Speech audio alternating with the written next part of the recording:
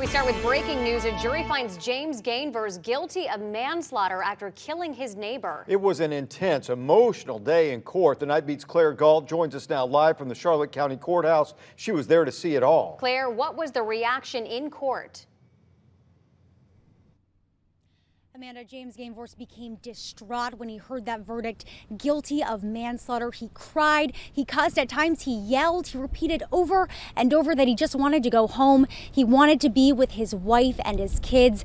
And as the bailiff took him away in handcuffs, he took off his tie and he threw it on the ground. 1 second-degree murder. The defendant is guilty of manslaughter. I want to go home. Yeah, can y'all guys go far, please?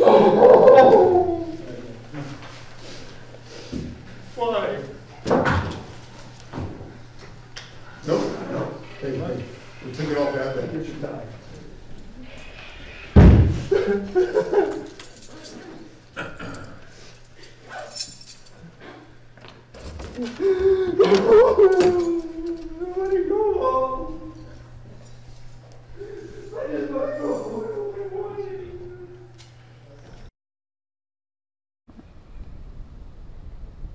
There was so much emotion in the courtroom. Both Hansen and Gainvors' families were in tears, holding each other, crying. Hansen's family said they feel justice knowing that jurors found Gainvors guilty of murdering Hansen on July 5th. Now, I spoke with the loved ones of both immediately after. You'll hear from them both on Wink News at 11. Live in Charlotte County, Claire Galt, Wink News.